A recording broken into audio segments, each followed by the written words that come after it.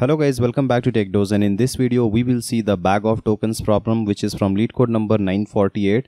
We will first try solving it by dynamic programming and then we will move towards the greedy solution.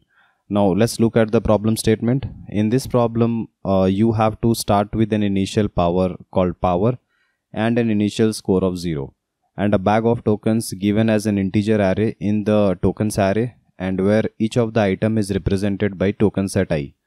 Your goal is to maximize the total score by strategically playing these tokens. In one move, you can play an unplayed token in any of the two ways. So you can play it face up or face down. In face up, it says that if your current power is at least token set I, you may play token set I, and this will reduce your power by whatever is the value of token set I. So you can assume that it will be new power will be equals to power minus token set I. And if your initial score was whatever, like you will be gaining one extra score after playing this hand. So if you are playing face up, then your score will increase by 1, but your power will decrease by that token set I value, and this play is only possible if your power was greater than token set I. Similarly, if you are playing face down, then you must have a score which is greater than 0, right? Because here your score will be decremented by 1 and your power will be incremented by whatever is the value at token set I, right? So this is the face down play. The third thing is not mentioned. The third thing is about you can choose not to play anything. You can choose not to play either face up or face down. Okay, in this entire problem, the ordering of the items is not important as it is not mentioned. But you need to return the maximum possible score you can achieve after playing any number of tokens. Okay. Now let's look at their second example. In the second example, if you see, you have tokens 200 and 100 and the power 150. Now if you take the first hand which is present at 200, that is in index 0, if your power was 150, can you reduce your power by 200 and increase your score by 1? That is not possible, right? It is not possible for this 200 because this value is higher than the current existing power. Second option, can you reduce your score by 1 and increase your power? That is also not possible because the score is already 0. So you will choose not to play either face up or face down and just move on to the next option, right? So the next option is 100. Now at 100 you can choose either to reduce the power by 100 and hence make it 50 and increase the score by 1. This is one way, or another way is if your power was 150, then gain extra 100 power which will make it 250. Is it possible? It's not possible because the score was already 0. So which option is giving you the max value of score? Obviously this option where you choose to increase your score, and that is how the answer is 1. Now let's look at another example and try to understand how we can solve it. Let's say that the tokens contain 200, 100 and 300, and let's assume that our initial power is 150. So initially the score will always start at 0. If you had understood the previous example explanation, for each of the item we can have maximum 3 choices. And the first choice will be to not play at all. Like don't play face up or face down. You will choose not to play, right? So I have taken a state in which let's assume that our score was 1 at any given point of time and our power was 300. In this case as well, you can choose that I will not play my hand. Okay, so if you don't play your hand, you will go on to the next item, which is let's assume 100, and our score and power will not be altered because we did not play either face up or face down. That is the first option. The second option is I want to increase my score, and that is only possible if your current power is greater than the current item, greater than equals to, right? So in this case, yes, it is possible. So if you play your hand, then your score will increase by 1 and your power will be decremented by 200, and this is the state. Okay. The other option is if you just play your score and increase your power, that is also possible. So you should have a score greater than 0, and that is true here. Okay. So your score will become 0 and power will be added. 200 will be added to 300, that will make it 500. If you try to draw a decision tree diagram, you can definitely do it. And if you can make this decision tree diagram, then definitely you can solve it by dynamic programming. Here I had also given what happens if the power is less than token set I. So in this case you can choose either not to play, or you can play your score if it is greater than 0. Otherwise there will be only one option. Okay, so I think you can now figure it out. You can make the decision tree diagram. Okay, but I'm not making it because the dynamic programming solution is not feasible for this question, and let's see why. In this problem, if you try solving it by dynamic programming, you will come across two variables which affect your answer, that is two states, and the first one is being position and the second one being power. Okay, now if you look at position in the constraint, it will say that tokens.size is less than or equals to 10 to the power 3, hence the position's max value is 10 to the power 3. But in the problem it is saying that the power is less than or equals to 10 to the power 4. But what will happen is, if you keep playing your scores and keep increasing your power, that is also possible, right? So that will actually keep increasing your power. And so if you try to find out what can be the max value of power, what can happen in the worst case is every token is added to the power, and the max value of every token is 10 to the power 4, and they can occur 10 to the power 3 times, and therefore if you add 10 to the power 4 10 to the power 3 times, it becomes 10 to the power 7. So you can assume that the max power you can have is 10 to the power 7, right? And if you have two states, one with 10 to the power 3, another with 10 to the power 7, the total number of subproblems will be 10 to the power of 10. And we know that we always want to solve a problem below 10 to the power 8 in order to solve it within 1 second. Okay. Therefore, even before jumping onto the dynamic programming solution, just by seeing the constraint, you can make it out that this will not get accepted. Therefore, if dynamic programming is not able to solve this problem, generally we go for greedy solution. And let's try to understand why this will be a greedy solution.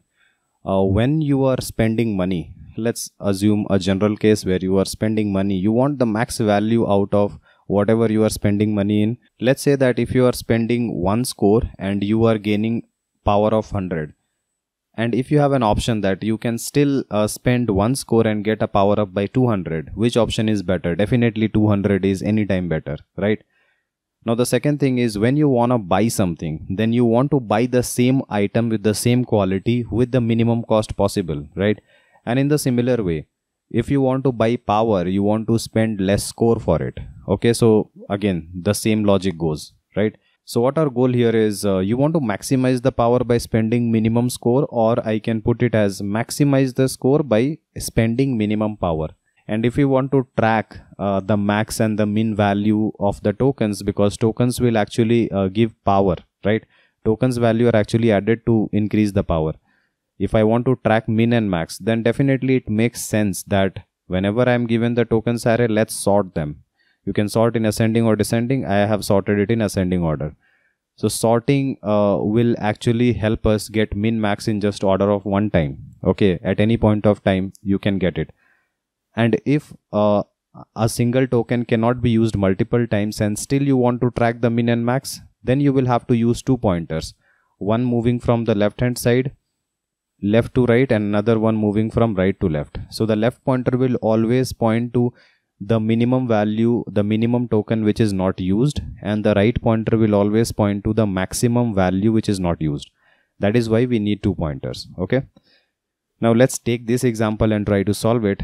Our initial power given is 150 and the score given is 0, right? Now once the token was given, I sorted it in ascending order, and let's try to see the options. Now the first option is I will compare with the left value. Okay. And as long as I can do the trade, like I can actually increase the score and decrease my power, then definitely I will keep on doing that. So can I increase my score here? Yes, it is possible. So make it 1 and decrease this to 50 because this value is 100, and move the left pointer to the right. Why did we move left pointer to the right? Because the minimum value which is not used is 300 now. When I want to increase my score, I want to decrease the least power. That is why I compared with left and not with right. Now let's compare 50 with 300, right? Now 50 cannot be used because 300 is larger. If 50 cannot be used against the minimum value, it can never be used against any item of the array. So what I will do instead is I will try to spend my score and increase my power so that in future I can get more score. But what is more feasible for me? If I spend one score, should I increase my power by 300 or by 400 or by 500? definitely it makes sense that if you are spending the same amount of money, you want the maximum value out of it. So definitely I will look at the R pointer, right pointer, and I will spend my score, make it 0 and decrease this R pointer and add this 500 here, so this power becomes 550. When it becomes 550, again if you want to spend power and increase score, then definitely it makes sense that you compare with the left pointer. Yes, it is possible. So increase your score to 1 and this becomes 250, right? And the left pointer is equals to the right pointer. So here, can you again increase your score? It's not possible, right? So what you will do instead is spend this score, make it 0 and add 400. This becomes 650 and your right pointer comes to the left. So you see that the left pointer is greater than right, and that is where we stop. Okay. Now you may say that the answer is 0, but the answer is not 0, it was 1. So what you have to do is you have to track what is the max value across all the score updates. So the answer will be equals to 1 here. I'll show you in the code how I have done this. Now what if you had started with the initial power of 50? Okay, I mean there may be a case that you are moving from left to right and right to left, and suddenly your power is exhausted, your score is also exhausted. The score is 0 and you have very little power left. Then what will you do at this time? At this point of time, you cannot do anything and you have to break out. So one such example is, let's say your left pointer was in the beginning, right pointer was at the end, and your initial power was 50 with a score of 0. Okay. In this scenario, you cannot spend 100 because you already have only 50. And do you want to take 500? Yes, I want to take 500, but I do not have any score to spare. So at this point, if you cannot even gain any power or spend power, then there will be no point parsing for the other values, because this was the most optimal option, right? And therefore at this point you have to break out. We will see all these conditions in the code. Now once you have seen this, obviously the sorting algorithm takes the highest time, which is n log n. I would like to announce about our live training programs, data structures and algorithms, which is interview dose, and system design, which is design dose. If you are looking for making a switch from service to product based, or even make a product based to product based top tier switch and aiming for your dream company, this is the best curriculum you can ever join. I'll be your mentor throughout the cohort and I will help you clear all your doubts in the one-on-one sessions. You can know more about this by querying us on the WhatsApp number, or you can also visit our website techdose.co.in. Let's now look at the code. In this code, we are given the tokens array and the initial power we start with. The first step was to sort the array, and which we have done initially. We will take the left and right pointer. The left pointer will be pointing to the first item and we will move to the right. And the right pointer will be at the last item, which will move to the left. So whenever we have to increase our score, I will take the token from the left side and subtract it from my power. And if I want to spend my score in order to gain maximum power, then I will be using the right pointer. So this is the entire approach. In this case, in the first step, we will try to maximize my score.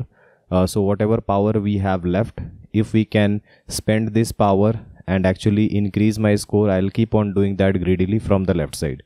And if I do not have enough power to buy more tokens, then I will break out of this loop, and whatever score I have, I will store it in my answer, because this answer is actually tracking the maximum score. And after that, we will like to increase our power so that next time we can again come back and spend our power in order to increase our score. So there are conditions that our score must be greater than 0, because if we do not have score, we cannot actually take more power.